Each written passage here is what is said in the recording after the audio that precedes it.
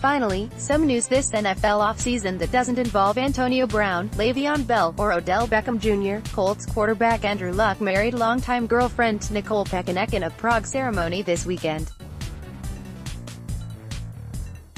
The two met at Stanford, where they both majored in architectural design, and she's now a field producer at NBC and ESPN in addition to running a non-profit called Nest that advocates for ethical products. Pechanec is also an athlete herself.